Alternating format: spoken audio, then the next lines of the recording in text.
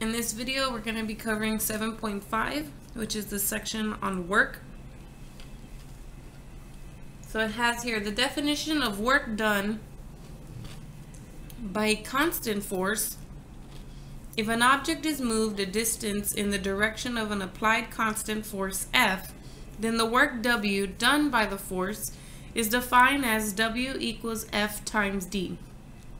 F is the force, directional sign included, and D is the distance, which is always a positive because the length cannot be a negative value. Example 1 says determine the work done in lifting a 50-pound object 4 feet. Okay, so if you're having to lift it, that means it's going to be going up, which means your force is going to be positive 50. Okay, so your work is going to be a positive 50 pounds times your distance, which was 4 feet. And what you end up with is 200 foot-pounds. Another word that scientists use for that is 200 joules. Okay, so every time we do these, we always want to have it in foot-pounds if we can. Okay, so now here's another kind of problem. It says the definition of work done by a variable force. So if an object is moved along a straight line by a continuously varying force, F of x, then the work done, W, by the force as the object is moved from A to B is given by this formula. So the integral from A to B of that function, dx. And here's something we need to know for some of the problems that we're going to see. It's called Hooke's law.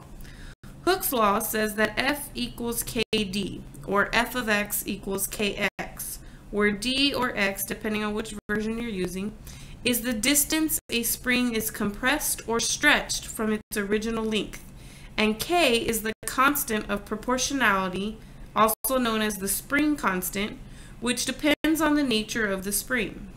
So there will be a way to find out what your function is to be plugging into this interval. Now let's try one in our second example.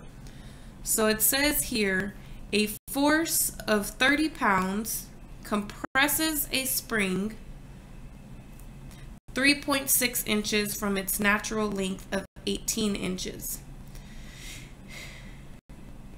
Find the work done in compressing the spring A total of 3.6 inches, and B, an additional 3.6 inches. Okay. So we have a spring. This is where the spring starts, and I'm just doing my elementary drawing. This is the spring in its natural state. Okay.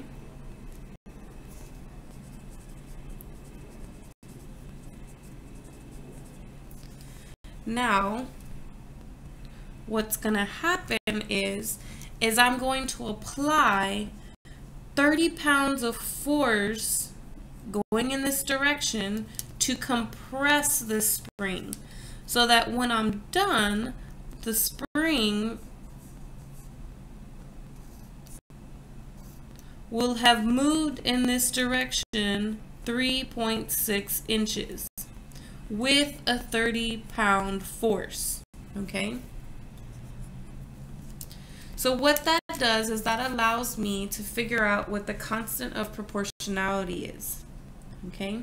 So what I can say is that the force, which is 30 pounds, is calculated by K times the distance, and the distance it moved it was 3.6 inches. But remember what we talked about in the beginning. You usually want it in foot-pounds, not inches. So how do you calculate inches into feet? It would just be 3.6 over 12 feet. Okay, so then I have, if I multiply both sides by 12, I get 360 equal to 3.6K. And if I divide by 3.6 on both sides, I get that K is 100. So for this particular spring, we know that f of x is going to equal 100x, that constant of proportionality for this particular spring. Okay, so for part A, here's where we get to set it up. Everything's got to be in foot and pounds, okay? So these measurements here need to be in feet. Now, if I'm moving it a total of 3.6 inches, what that means is just this figure here. So I'm going from no movement at all to 3.6 inches. That's all I'm moving. So 0 to 3.6. And then here's my function in terms of x, dx. So I get 50x squared, right? That's 100x if I take the derivative. And then if I evaluate that, I get 3.6 squared minus 0 squared, which is just 0. So 50 times 12.96, and I get 648.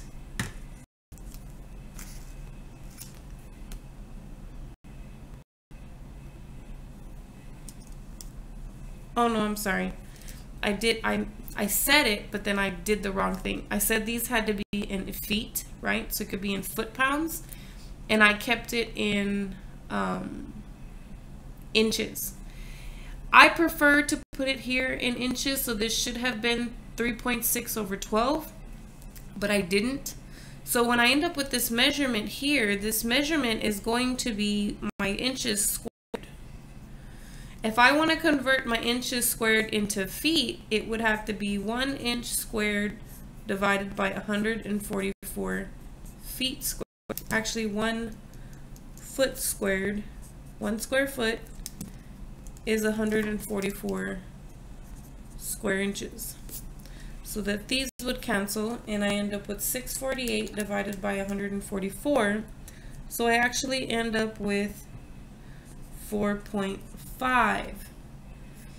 And remember, 50 is pounds, right? So this is actually foot pounds. And we know that another way of saying foot pounds is just 4.5 joules. Now let's look at part B. Part B is a little bit different, okay? Part B is not just moving it that 3.6. Part B is taking the 3.6 that had already moved and then moving it an additional 3.6. Okay, which means how much have you compressed it all together? You've compressed it, I think 7.2, yeah, 7.2 inches. Well, what is that in feet? 7.2 divided by 12 is actually 0.6 feet, okay? And so I'd rather do the conversion here than to try to do it later with this ugly fraction and all of that, okay? So when I set up my formula, it's going to be from 0, the very beginning, and then move it over 0.6 feet total, okay? My function is still the same. So I get 50x squared from 0 to 0.6, and then I get 50, 0.6 squared minus 0. 0.6 squared times 50 is 18. So I end up with, oh, no, I messed up.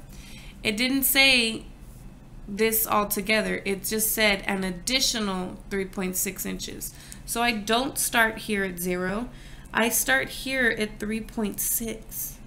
And then from that 3.6, I'm supposed to move an additional 3.6. So be careful in the wording because I just made the mistake. And I don't know what made me think that I saw the 0 here and the 0 here, and then that reminded me it said additional. So if I'm only moving the additional 3.6 inches, I'm not starting at the beginning. I'm starting from 3.6 and going to 7.2. Now I know what 7.2 is in feet, But 3.6 inches in feet is 3.6 divided by 12 is 0.3 feet. So I should actually be plugging in from 0.3 here to the 0.6. So that means this value here is going to be 0.3 squared, which means I'm going to end up with 50 times 0.6 squared minus 0.3 squared, which is 0.27, and multiply that by 50. I get 13.5 feet or foot-pounds, which is the same thing as joules.